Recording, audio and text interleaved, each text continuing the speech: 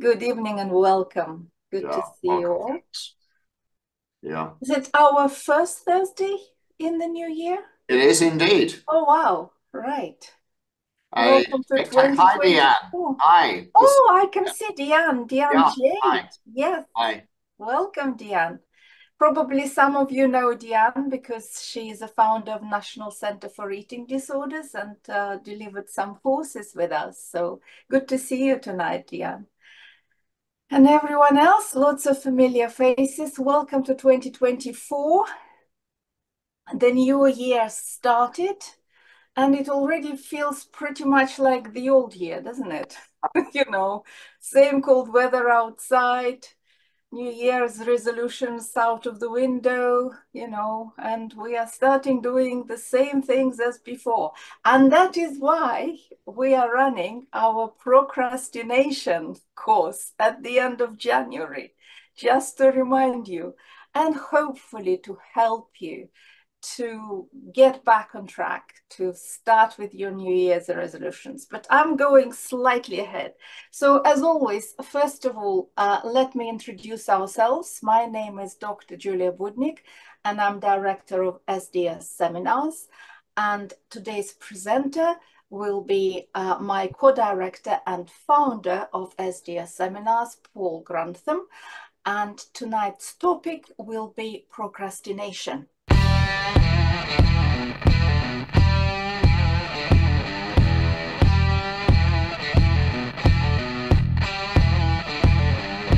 So while we're still gathering and I can see people are still coming into the waiting room in large numbers, I will just very quickly share my screen.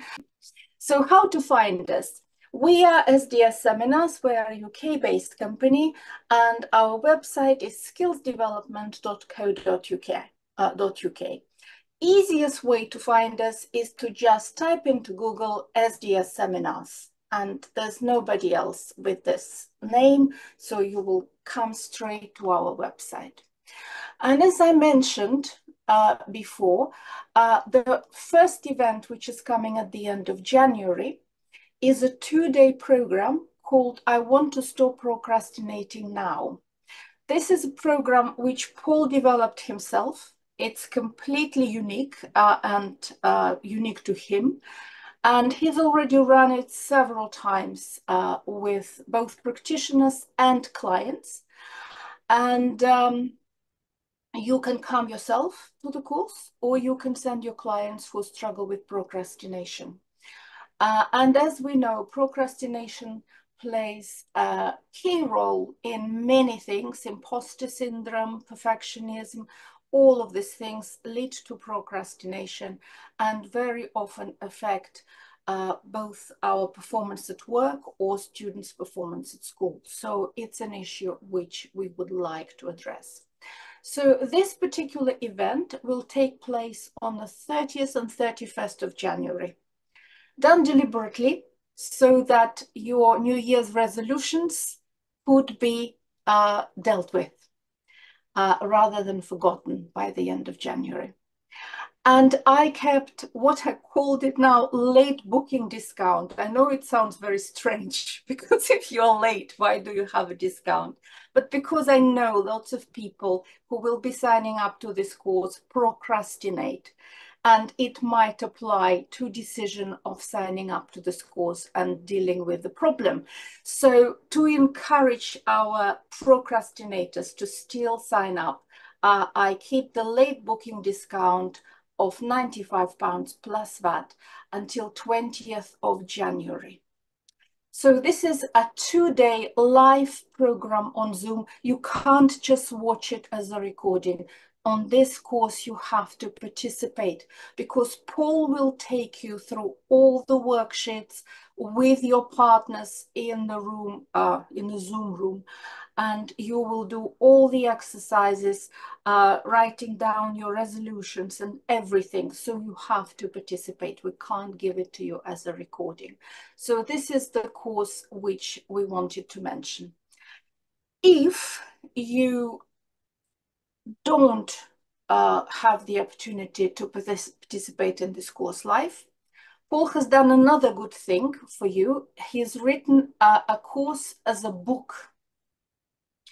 And if you go to Amazon and search Paul Grantham Procrastination, you will find this book, this very book here. I Want to Stop Procrastinating Now, a practical step-by-step program that solves all your procrastination problems. It is true, it does. But the thing is, if you have more than one procrastination problem, you will have to go through the book again and again and again. But that's true. It's got worksheets which you can complete and fill, and it's in big font with big worksheets, large worksheets, so it's very easy to work with. So that's another option. If you can't come to the course, you can go to Amazon and purchase this book. But even better, because we know that some of you will not come to the course and not buy the book, but Paul very generously decided to share some of the procrastination techniques with you tonight to encourage your journey on dealing with the problems which you procrastinate about. So it's enough of me, Paul. I'm very, very glad to pass the microphone to you. Please take it away. Okay, thanks very much, Julia. And good evening, folks. Let me just kick off with sharing my screen so you can see where we're going to go with on this. And if you, to make an obvious point here, we're not going to do the whole course this evening. But what I wanted to do was to bring out or highlight, first of all, I think some common misperceptions about procrastination, and to zero in on one particular technique, really, which I think probably at the end of the day makes the biggest difference. And I'll probably go beyond that, actually, and say that the sort of underlying principle of what I'm going to be talking about briefly this evening, I think, is actually a key life strategy with a whole range of problems. But I think it's just particularly pronounced with regards to procrastination. And at the risk of letting you know about what this whole topic is about, if you're not familiar with the concept of procrastination, just to start off here with a basic definition, it's the act of unnecessarily and voluntarily delaying or postponing something despite knowing that there will be negative consequences for doing so.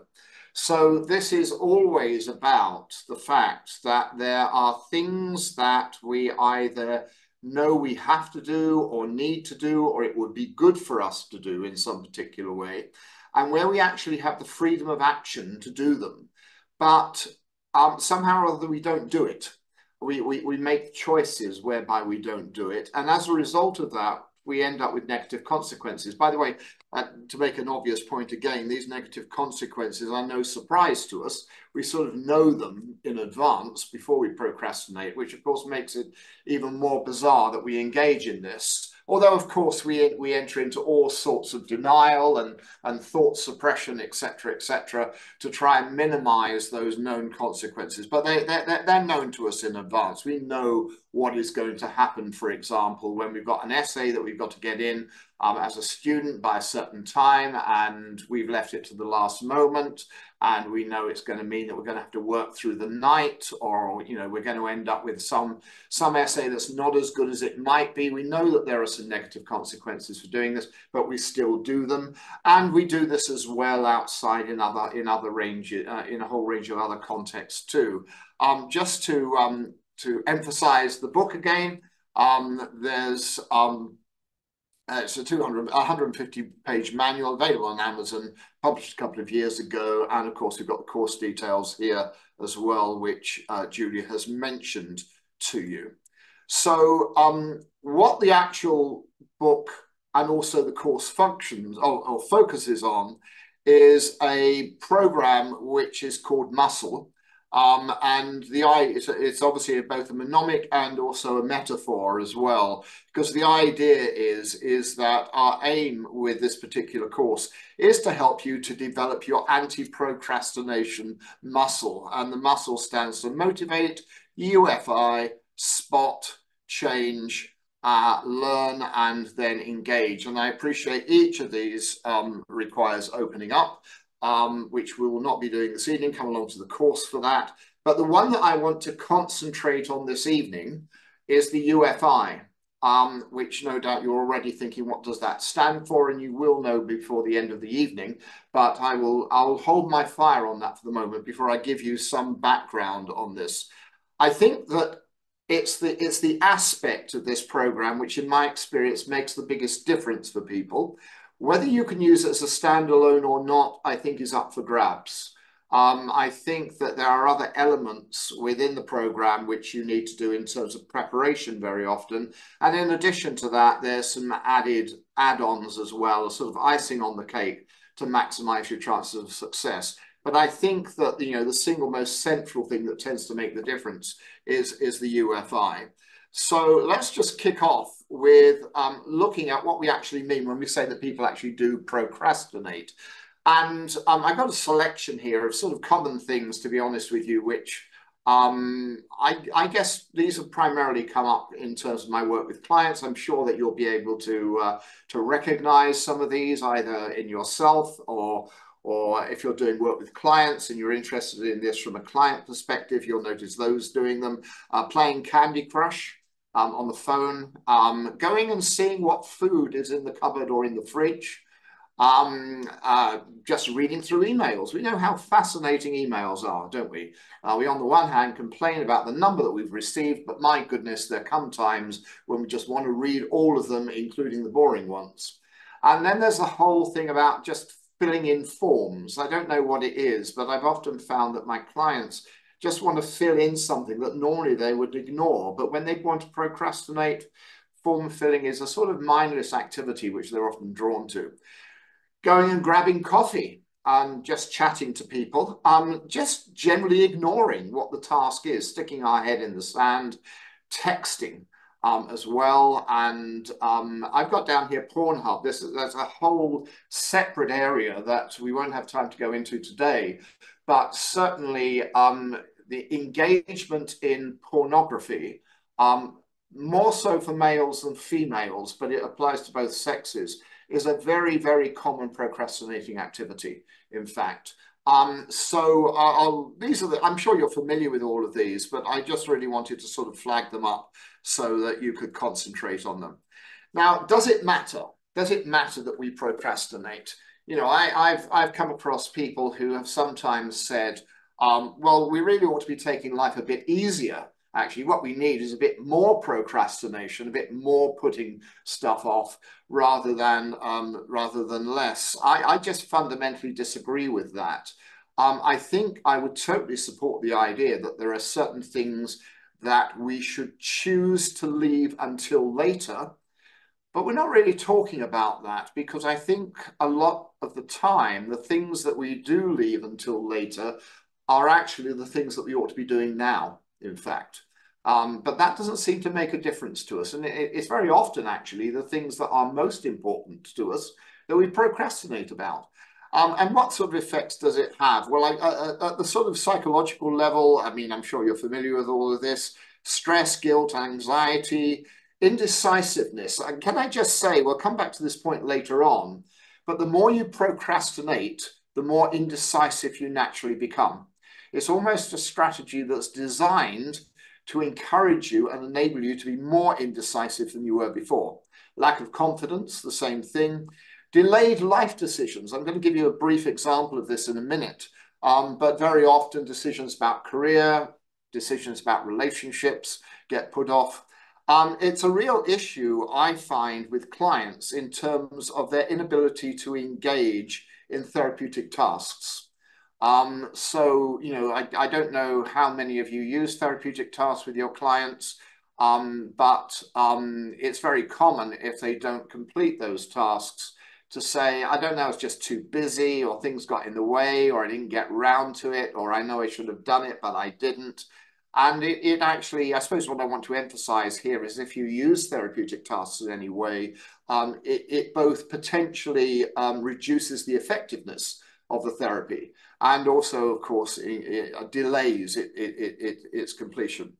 And also potentially delaying addressing issues in therapy as well. I've certainly come across clients who just want to put certain issues off.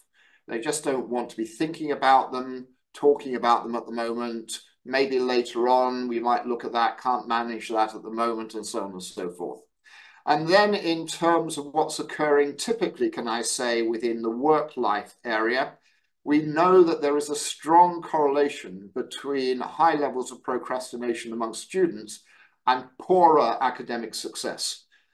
Students, of course, by the way, are the primary group that practice procrastination. They're not the only group, but there is a particular reason, I think, why students tend to be particularly prone to this.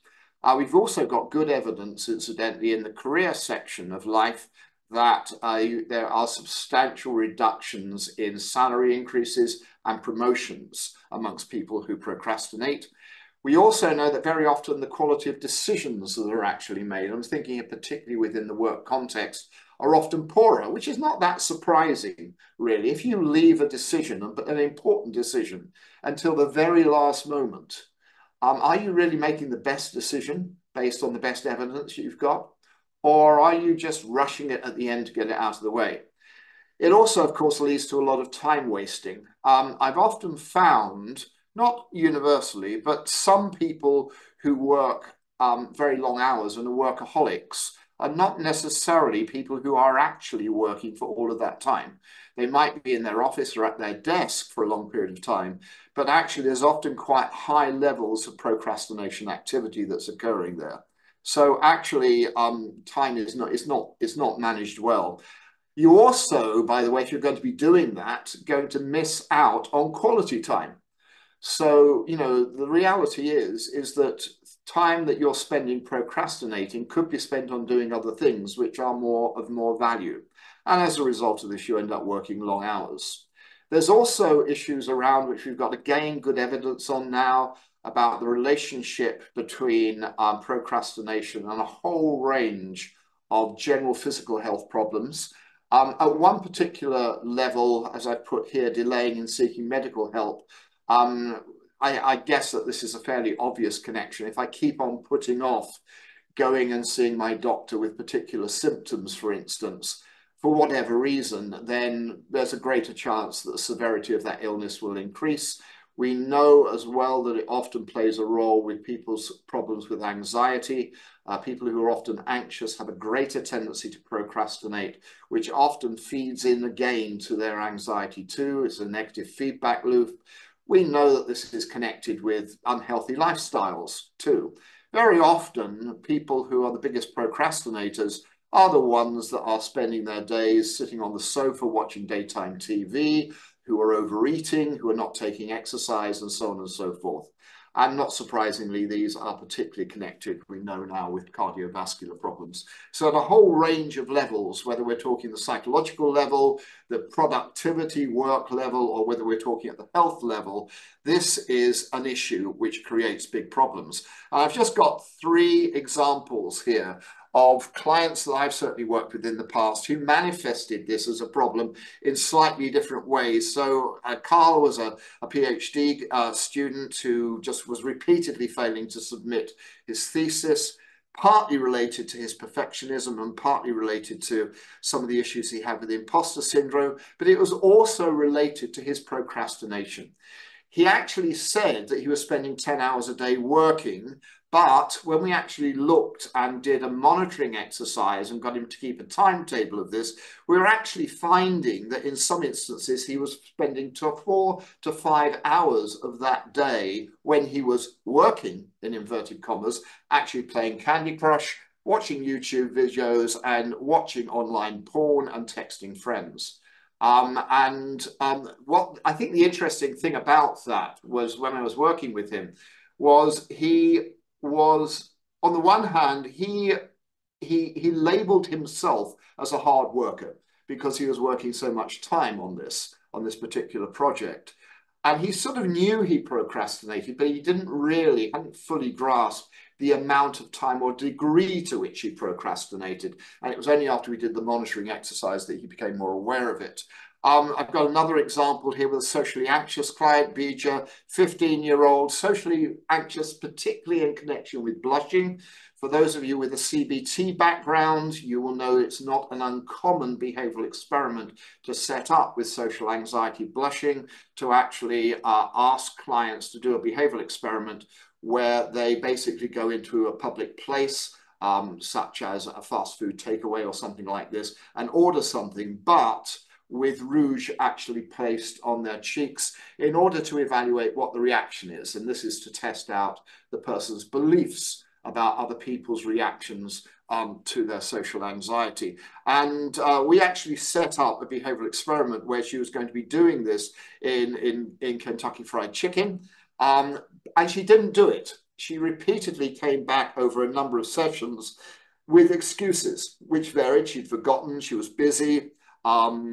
Basically, she extended time on social media with friends. She was texting, checking food in the fridge, a whole variety of things, which from her perspective meant that she didn't get round to doing it. And this is something which in many instances, can I say, is a very simple therapy task, which for a large number of clients would be completed in a single session. This took us 4 sessions to get to. And actually her therapeutic gains, generally speaking, were much more limited, even after 12 sessions. The last example I just wanted to share was a life decision example. This was Geraldine, a woman who basically came along saying that she had problems with being indecisive and that she had some big issues that she'd been grappling with for a long period of time, which she knew, can I say, she knew what she wanted to do with these. It wasn't that she was indecisive about knowing what to do. She was indecisive about taking action over them. And actually, she said she'd raised the issue of separation with her husband 3 years before I'd first seen her.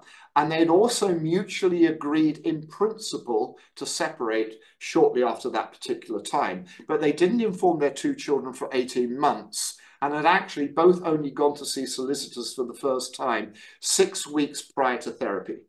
And when I actually said to Geraldine, it feels to me like your life has been on hold for the last 3 years. It's like you're waiting. You're not quite sure what you're waiting for. You know what you want to do, but you haven't done it. Am I right? And she says, yeah, the last 3 years have just been a total waste, to be honest. I've got to do something about it now. So I'm sure you come across other examples of this, but this is just to sort of illustrate what it is. Now, you will not be short of books on procrastination. There's lots of them on Amazon, and I've just taken 3 out here fairly randomly as well, because these 3 books highlight what is a very common approach in the literature to trying to deal with procrastination, which is it's very common to actually see it as a time management problem. And I've circled some of the things on these 3 particular books. Can I just say I'm not recommending these books, for goodness sake, I hope you appreciate this. I'm sort of highlighting these particular books as the way of not going about it, but which is very commonly gone about within the literature. But as you can see in these three books, which I think are fairly typical in many instances, they primarily are seeing procrastination as a time management problem. And the implication of that, by the way, of course, is that the solution to procrastination is to learn time management strategies and to start actually implementing them. Sorry, my slide went across there. And there's a number of time management solutions which you're going to find written about. I think in many ways, they're not unique to procrastination. They come up and are commonly used in a whole variety of other contexts. But they're ones that you may or may not be familiar with. I suspect that everybody's familiar with goal setting as a concept, and certainly goal setting is commonly highlighted in many of these books. The 80-20 rule, if you're not familiar with this, basically 80% of what we achieve is obtained through 20% of our input. And on the basis of this, there is the idea of, well, basically, if you're leaving things until the last moment, because there seems to be so much that you have to do, then basically, if you slim down and identify the most important elements in this, you'll actually be able to achieve things much more quickly. The Pomodoro technique, I don't know if you're familiar with this. This is, it's I think, a Spanish term for tomato, but it basically is about the use of a timer. I've got a picture here, obviously, of one. I actually quite like this, can I say, as a technique for working with. The way in which it works is you set the timer, typically for a period of 25 minutes, where you work consistently through that. And then when the alarm goes off, you take a break of 5 or 10 minutes, and then you return to work, and so on and so forth. And I do think it's got some value, but I would be really surprised if it's going to make much difference to chronic procrastinators. The Eisenhower matrix, this is basically working out, I don't know if you've heard of this, working out what you have to do, what is urgent but unimportant, what is urgent but important, what is not urgent and important, and what is not urgent and unimportant, and so on and so forth. And it's a way of ordering the tasks that you have to do. So basically, you don't end up letting slipping off the edge the things that typically, of course, are the ones that are most urgent and important. Elon Musk has got, is taken really as the most famous example of using a time blocking technique. I don't know if you're familiar with this, either the technique or Elon Musk's use of it, but Elon Musk starts each day by breaking his day down in a timetable into 30 and 60-minute chunks, and he identifies particular tasks for doing within that time.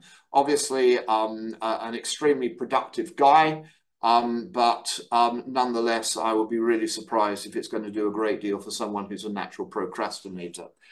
So what I would want to say, broadly speaking, is I don't think that the solution to this problem is time management. It's not to say that time management strategies are not of value, but if you or your client's primary problem is one of procrastination, sadly, this is unlikely to produce a solution for you. There's another common explanation that's given for people who procrastinate, which is about their inability to delay gratification, or what is often described as being the failure to pass the marshmallow test. Now, you probably, or at least some of you, will be familiar with the Stanford University experiment that was originally conducted back in 1972, although interestingly enough, there's been a recent failure to replicate it. But the principle is one that's well known and still influences a lot of people's thinking. In the original experiment, basically a young child is placed on a table and they have a marshmallow placed in front of them and they're given a choice. Basically, you can either have the marshmallow now, or alternatively, if you can wait for 15 minutes, you're going to get 2 marshmallows. And it's been found, at least in the original experiment, that the children who were able to delay gratification and obtain a bigger reward in 15 minutes with the 2 marshmallows basically showed much higher scores at subsequent points in their life over everything from well-being to educational attainment and career attainment. And this is often being used, and still is used, I think, in many ways, to describe the problem that procrastinators have, which is that basically people procrastinate because they're not willing to put off their pleasure. They want it now, and they can't delay gratification. Now, I think that there is a grain of truth in this, but it is an unfair description. So let's just have a look at why I think this has got something to offer, because it does actually lead into what I think is the primary problem with procrastination, and as a result of that, what the solution actually is. So I've got down here a list, as you can see, of common procrastinating activities. I'm sure you've got your own that you could add to that. They obviously overlap with the list that I gave you beforehand. Social media is obviously on here too as well now. And people have got various goals, which might be academic, they might be work-related, they might be financial, they might be goals that they have for their health and fitness. They might be goals that they actually have for their family and their personal relationships. And in order for people to reach these, and we've all got these, of course, to varying degrees, we have to do things in order to get there.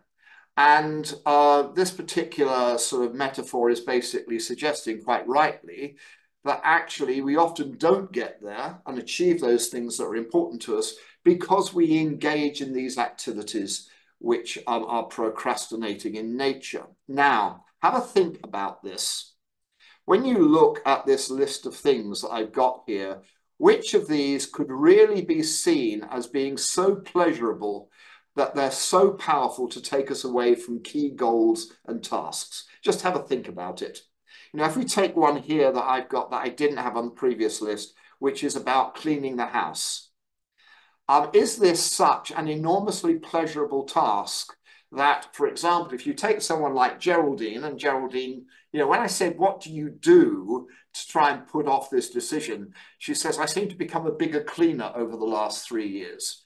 Is it really the case that if I was to say to Geraldine, wow, the attraction of cleaning the house must be so great and so pleasurable and so powerful that it can stop you making what is undoubtedly a very, very powerful life decision of whether to separate from your husband or not?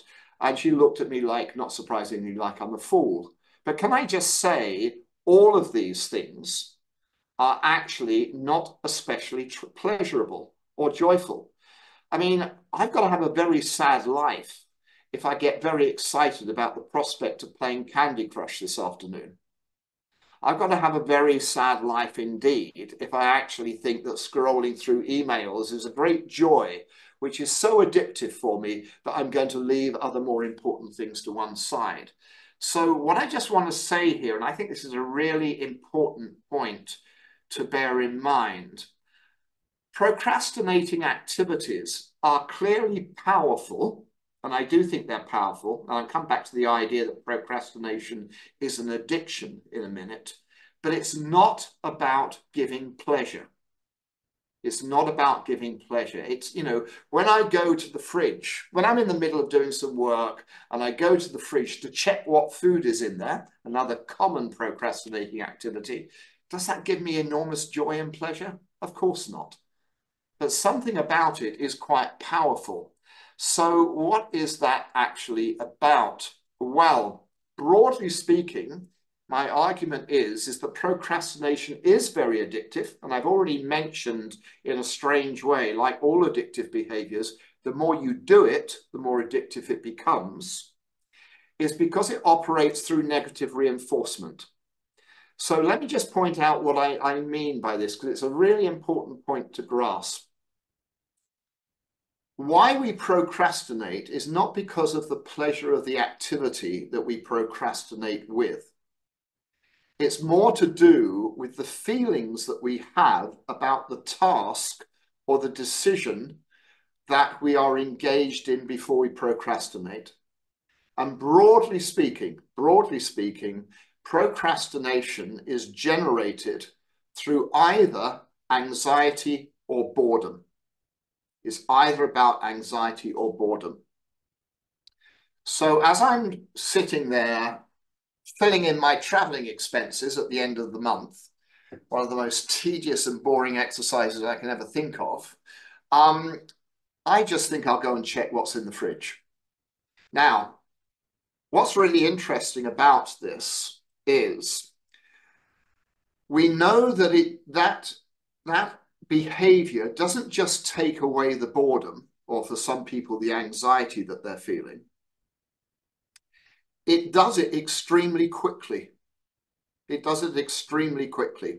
And one of the key principles of behavioral theory, for those of you that, I hope some of you are at least familiar with behavioral theory, but one of the things that we know with behavioral theory is that the more immediate a consequence is, the more powerful it is.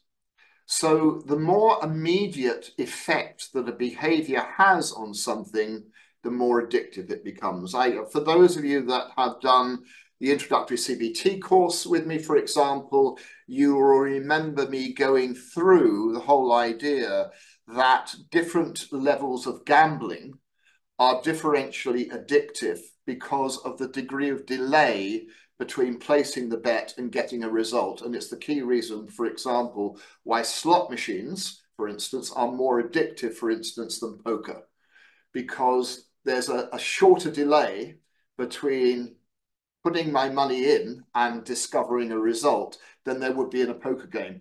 And this is the interesting thing about procrastinating behavior. And I find it quite fascinating. If I'm trying to do some work on a computer screen and I'm feeling anxious or bored by my task, as soon as I go and look at my emails, which I have no interest in, as soon as I go and look at those, that boredom or anxiety disappears immediately. This makes it a very addictive behavior. Now, we know with all addictive behaviors, and I use the term obviously quite broadly here, and I would apply this obviously to things like a lot of eating problems. I would apply it as well to instances like deliberate self-harm through cutting, as well as the more obvious addictive behaviors. We know that these particular things work in the short term, but their effects are short-lived. And that's why you've got to go back and do it again and again and again. And that's why when you are caught up with a piece of work and you're feeling very anxious about whether you're going to be doing it right or you're going to be making the right decision, and you go and check what's in the fridge, the anxiety goes like that. But as soon as you've checked what's in the fridge and you come back and sit down, the benefits of that distraction don't last, and you're immediately confronted again by the bad feelings. So what I think is important to bear in mind here, and the key really, I think, to understanding procrastination and then subsequently thinking about how to intervene and work with it, is that basically procrastination serves a very powerful function about taking away bad feelings. It takes away bad feelings, most commonly anxiety or boredom. Now, I'm just about very shortly to contradict what I've just said regarding boredom and anxiety, but that's the basic psychological principles that it's fundamentally based on. Now, I used this an acronym earlier on of UFI, which we use within the training program and is used within the book. And that stands for uncomfortable feelings intolerance. Now, the idea, as I'm sure many of you will be aware, the idea for this comes from dialectical behavior therapy, where there is a focus on distress intolerance skills. Okay, and that part of DBT is about basically teaching people skills to enable them to tolerate distress or bad feelings more effectively.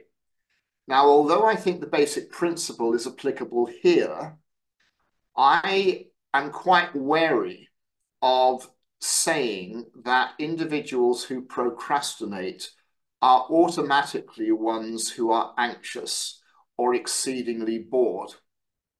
Because when you think, well, let me give you the example of me. If I'm sitting doing some work on my computer screen and I don't know exactly what I should be doing, or if I'm feeling a bit bored with doing it, I have to be honest with you, those feelings are not, I think it's stretching the term to say that I'm anxious. I'm feeling uncomfortable. I'm feeling a bit maybe irritable. I'm feeling a bit not too sure. But to start describing this as anxiety feels to me to be too strong a term, because there are lots and lots of instances, can I say, when we go through our working and living day, where we also engage and experience uncomfortable feelings. We do. We do this all the time. When I go and stand on the edge of the curb to cross the road and I'm looking for cars coming and they're coming quite fast and I'm having to make decisions about when I cross over or don't cross over, I feel uncomfortable. But I wouldn't be feeling too happy about describing myself as an anxious road crosser. So in a way, my concern is that the term anxiety is too powerful a word. And it also, by the way, what it also does is it makes it sound like the problem is a very difficult one to overcome.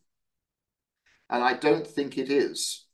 I think that actually what we're talking about here is an intolerance of uncomfortable feelings. Now, as you probably already spotted, for those of you with a behavioral background, you will recognize then, particularly with this statement about negative reinforcement, that basically procrastination is an avoidance behavior. And one of the things we know about avoidance generally is the more we avoid something, and we tend to avoid perceived threat, by the way, the more we avoid something, the bigger the threat becomes in our minds. And actually, what I think has happened in many instances for chronic procrastinators is they have become so used to avoiding uncomfortable feelings when they're confronted by a task that they increasingly are convinced that they have an anxiety problem which prevents them doing things. Now, in a way, it's accurate, but it's not the task that's making them anxious. It's their response to the task which is making them anxious. It's the fact that they use avoidance as a response, which is actually creating the problem. And it also, not surprisingly, as it is the case with anything that we repeatedly avoid doing, we increasingly lose confidence in our ability to handle it. So what you'll get here very often with chronic procrastinators who have become anxious because they procrastinated for so long is they also have a natural tendency to catastrophize and engage in some of the weirdest thinking. I mean, you must come across procrastinators, and you yourself may be like this, who says, the only way I can complete something is if I leave it up to the last moment, and being petrified forces me to do it. Now, are you really saying that, for example, writing an essay is so anxiety provoking that you can't make the decision yourself to engage in it, that you have to expect and rely on external circumstances to force you to do it? Because this sounds to me very much like some of the things that folks will say when they have a substance addiction problem. I can only go and talk with people if I get drunk beforehand, that sort of thing. So what I just want to emphasize here is, yes, I think that procrastination is an avoidance strategy which is used in order to avoid uncomfortable feelings. But the more you do it, those uncomfortable feelings end up getting amplified, and I start feeling anxious about a task which historically I didn't feel anxious about at all, but which I now feel anxious about. And in the process, I lose my confidence in my actual ability to actually tackle it. So bearing those particular things in mind, I guess the key question is what do you do about it? And this is what I would argue is my answer. And I want to broaden this out, really, and say, because I don't just want to talk about this in connection with procrastination, although this is one of the exercises that we actually have in the actual training program and in the therapy treatment program as well, which is basically an imaginal introspective exposure exercise. What I want to say, generally speaking, is that the more we engage in procrastination, obviously, the more disabled we become. We see more things as threats. Our confidence about doing things generally goes down. However, the more we expose ourselves to the feared perceived threat, or to any type of perceived feared threat, by the way, the more we experience the fact that we can expose ourselves to this, and most importantly, it does not destroy us, we actually discover, first of all, that we can survive it. And then we can actually discover not only can we survive it, but actually the experience of doing it wasn't quite as bad as we feared it might be. And then we repeat it again, and so on and so forth. And there's a lovely piece of research, which I haven't got time to go through with you this evening, about goal setting amongst older people over the age of 65. One of the things that's really quite interesting about this is that these goals in the study that was actually conducted are not necessarily major goals. They're just doing something which is different on a daily basis that takes you outside your comfort zone, basically. So what I would argue is yes, it's useful to think about exposing yourself to a particular task that you're putting off. And I'll just briefly go through this exercise in a minute to illustrate it to you. But there's a broader principle here, what I would like to leave you with, really, as a thought, both for yourself and also for your clients, is to encourage your clients and yourself to put yourself into a mildly uncomfortable position regarding something on a daily basis. This, can I say, I hope you can see the similarities here with exercise. And it's one of the reasons why we use that muscle technique as a mnemonic in this particular treatment program. Because the reality is if you've not been doing any exercise, you get flabby. And even walking to the bus stop, you think, my God, I can't even manage that. I can't do it. I need to get into the car. But actually, if you start off small and you do it frequently and repeatedly, not only do you discover that you can do it, but you also discover that the initial discomfort that you felt when you did it for the first time totally disappears. And then you can extend it and can extend it and can extend it. And for the things that we need to do on a regular and daily basis, they automatically become, first of all, things that we can do without procrastinating. We can, with enough practice, do this without even thinking about them. And to borrow a statement from a good friend and colleague of mine who's also interested in the procrastination field, he said to me once, Paul, I know when my clients have been totally cured of their procrastination problem, because then they become anxious about not doing things rather than anxious about doing them. And I think that's not a bad test, actually. When you've got things that you know you have to do, and actually your anxiety is you want to get them out the way so they're not hanging over you, and therefore you take action, you know you've solved it.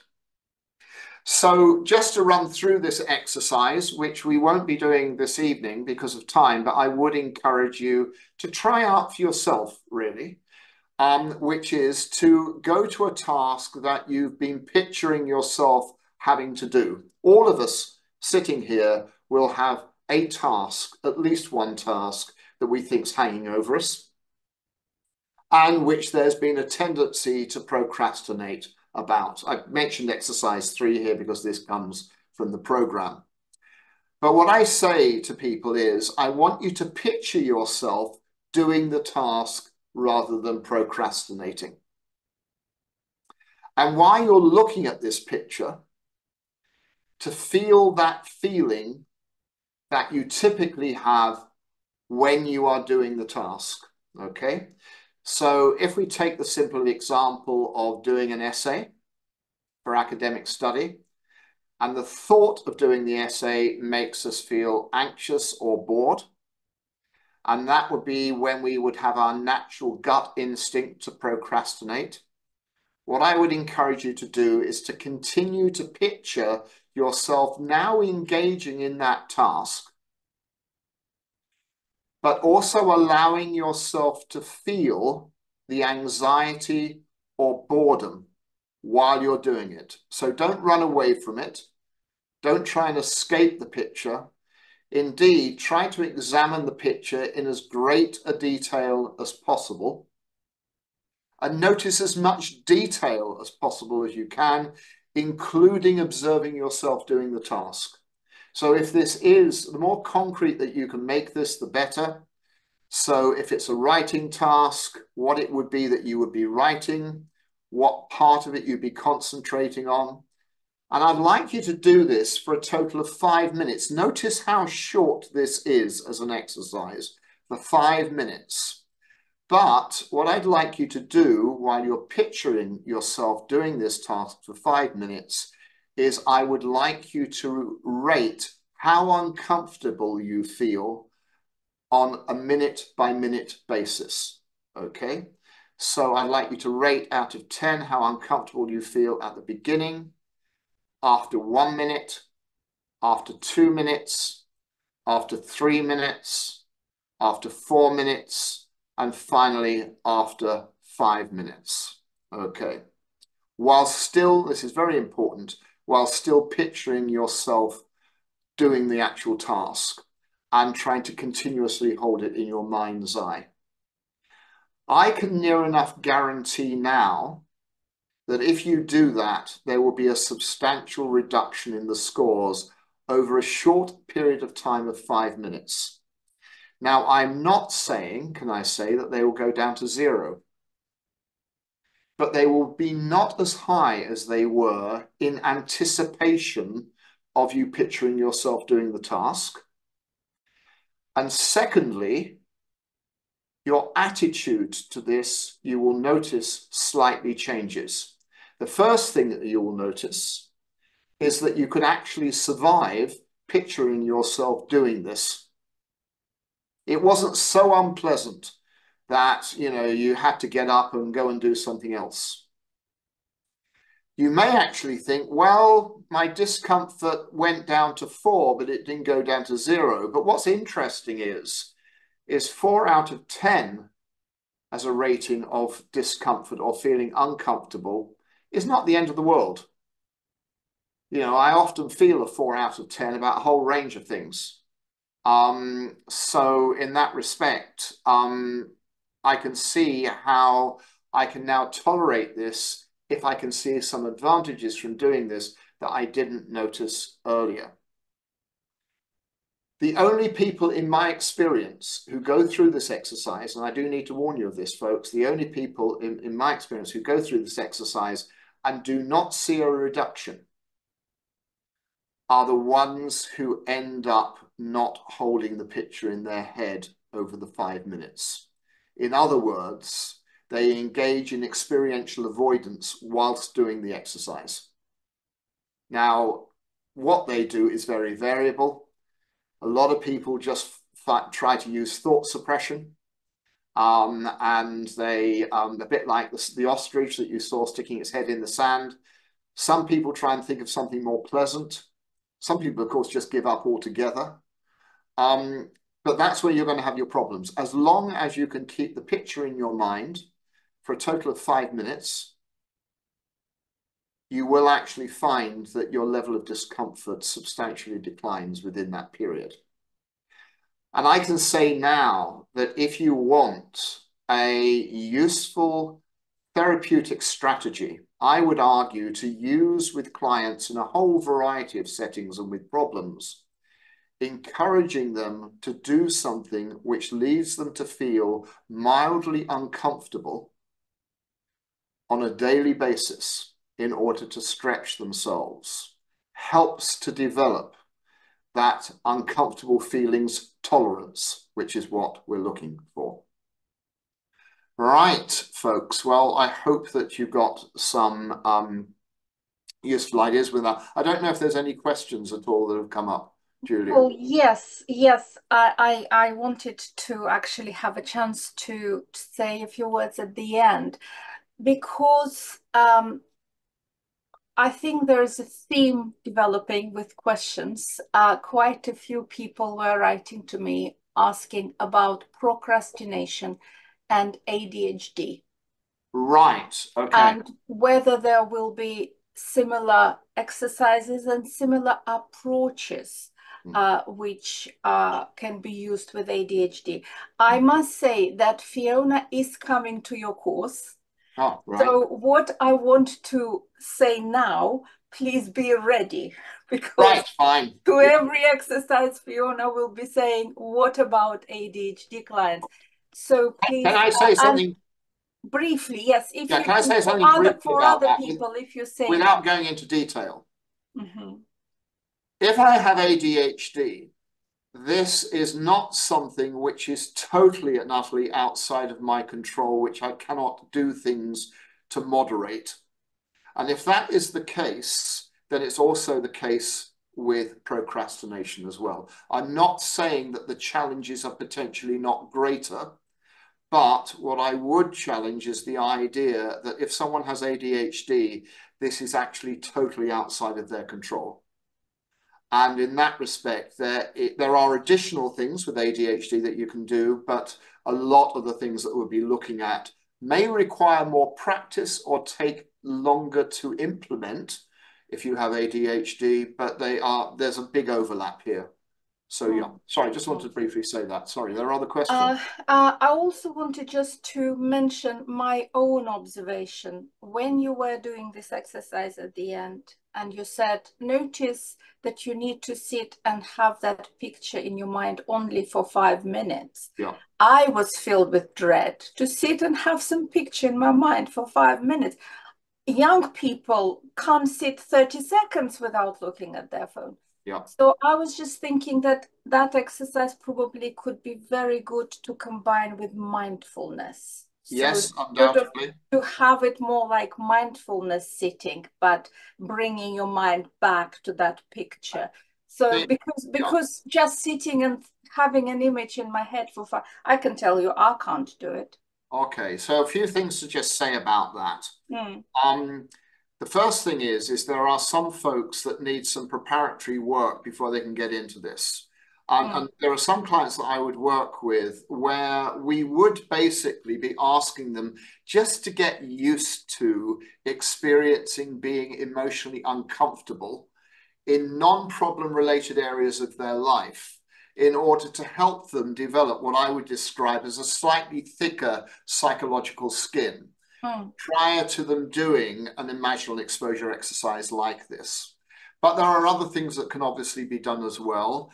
Mindfulness is one way in which you can help people, obviously, to begin to tolerate that particular prospect.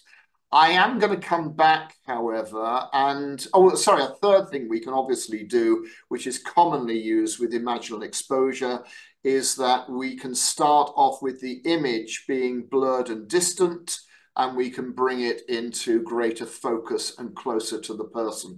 So there are a variety of lead-ins that we can use with this, you're quite right.